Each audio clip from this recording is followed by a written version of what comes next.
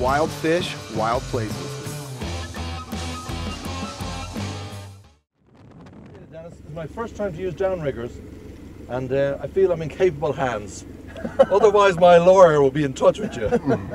This downrigger stuff, this is very interesting. It allows you to present a lure at a precise depth band. Denis is a good teacher, but I'm finding it hard to get my head around it.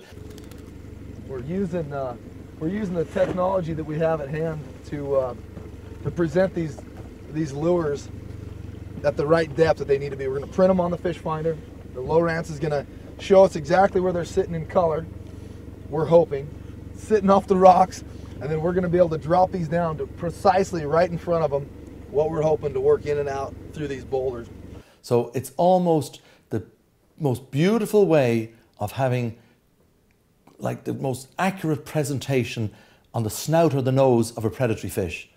I've never used one of these before. I'm really excited about it because it means to me almost like they can't help but take the lure. They can't help themselves but go and snap it because I'm going to have it right in their face.